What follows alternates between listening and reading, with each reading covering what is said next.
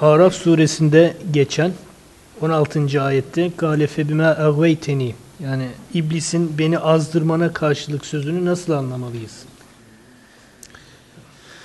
Şimdi derler ya, suç samur kürk olsa kimse sırtına giymez. Herkes kendi suçunu karşısındakine yükler. Buna sen sebep oldun diye. İblis de kendini başka bir dünya kurup o tarafa yönelmesinin sebebini Cenab-ı Hakk'ın emri olarak düşünüyor. Sen beni bu tarafa böyle olmama sebebiyet verdin diyor.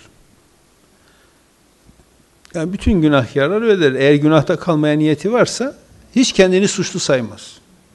Ama günahtan ayrılmaya niyeti varsa suçlu sayar ve tevbe eder. Bu işte o psikolojiyi bir şey yapıyor, gösteriyor.